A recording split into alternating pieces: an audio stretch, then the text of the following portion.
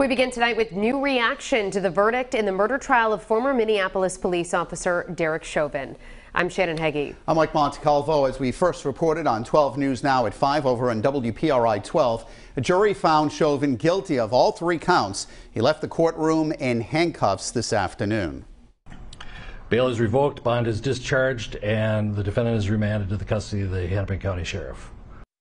Sentencing will take place 8 weeks from now. Meantime, today's verdict leading to an outpouring of emotions and reactions from people across the nation. Overwhelmed, I'm grateful, I'm relieved. It's horrible, but this is incredible that things are about to change. This trial is not the end of what needs to happen.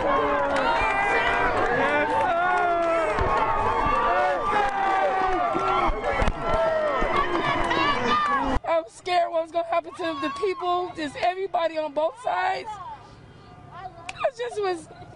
I'm just happy and sad at the same time. Emotional just flowing over always. President Biden and Vice President Harris called the family of George Floyd after Derek Chauvin was found guilty of his murder. The president and vice president congratulated the family on the jury's decision while vowing to continue to fight racism. As we saw in this trial from the fellow police officers who testified, most men and women who wear the badge serve their communities honorably. But those few who fail to meet that standard must be held accountable. This verdict brings us a step closer, and the fact is, we still have work to do. We still must reform the system. President Biden says this is a time for the country to come together and to unite as Americans. And we have team coverage tonight. 12 News reporters Shiina LoSciuto and Rob Nesbitt are standing by with reaction from a local police chiefs organization and with leaders with Black Lives Matter groups. But first, Kim Kalunian has a look at what happens next. Kim? Well, Derek Chauvin is expected to receive his sentence in 8 weeks, and it could be the first time we hear directly from him since he chose not to testify during his trial.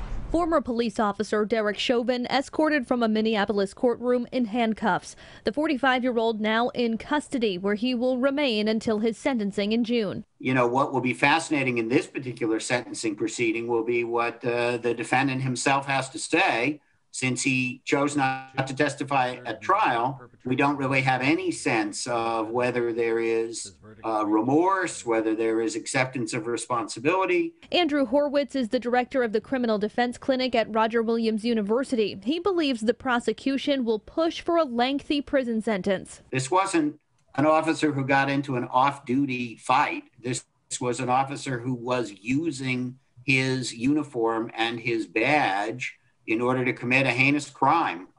Certainly the prosecution will seek a very long sentence based on that factor. Find the defendant guilty. Horwitz says he wasn't surprised by Tuesday's verdict, even though the jury deliberated for just over 10 hours and sent no questions to the judge. It often takes jurors a longer time to get to unanimity on guilt beyond a reasonable doubt.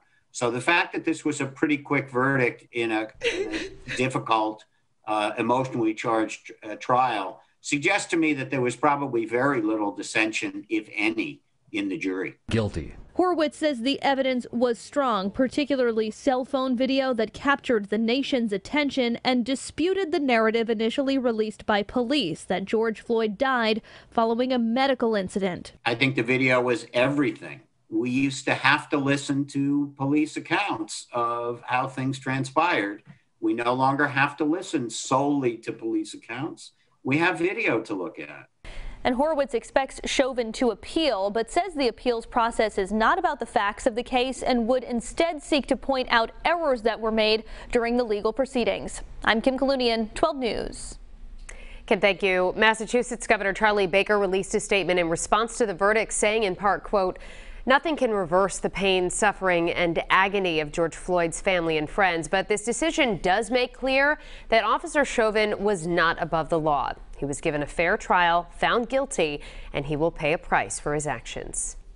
Law enforcement all over the country watched today's guilty verdict in the trial of Derek Chauvin to be prepared for any protest or riots that could break out.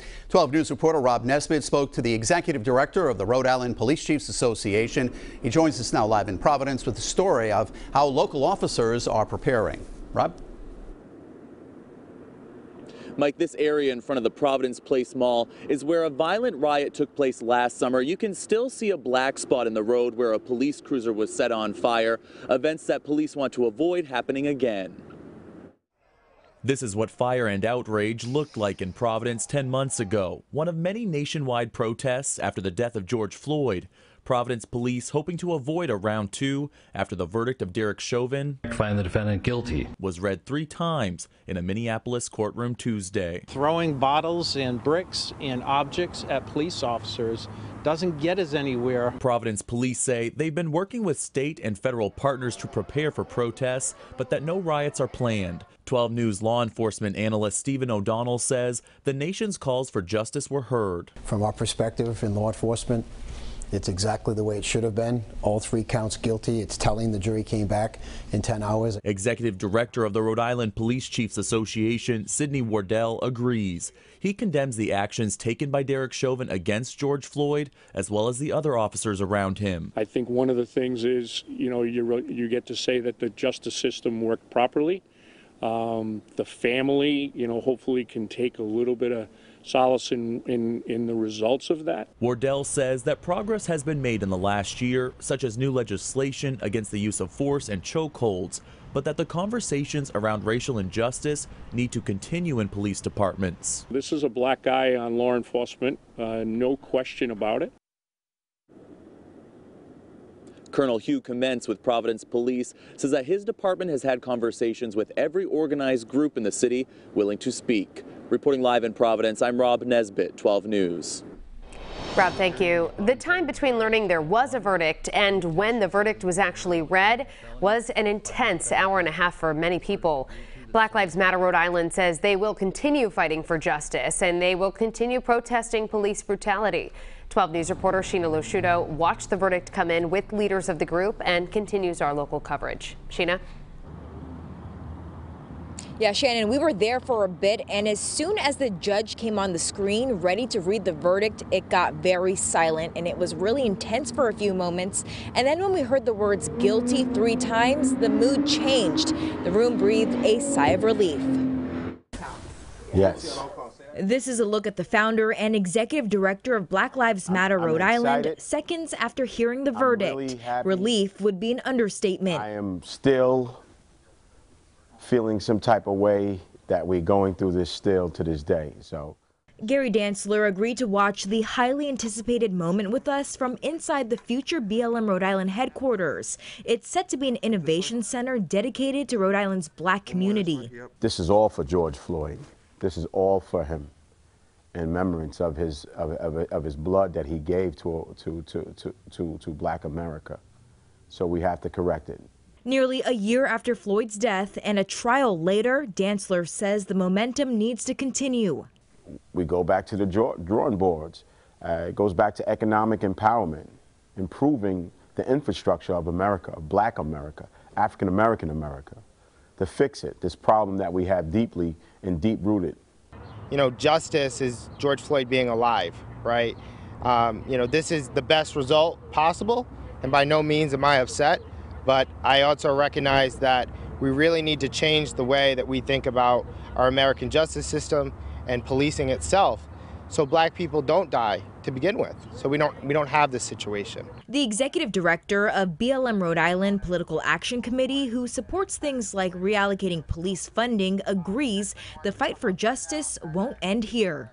With all this negativity going around in this world, it's good to have a result like this and be able to use this as a launching point to move forward. And Dantzler says the main message here is that the work is not done yet, and BLM Rhode Island is committed to continuing that work. Much of it will be in the honor of George Floyd. Reporting live in Providence tonight, I'm Shiina LoSciuto, 12 News.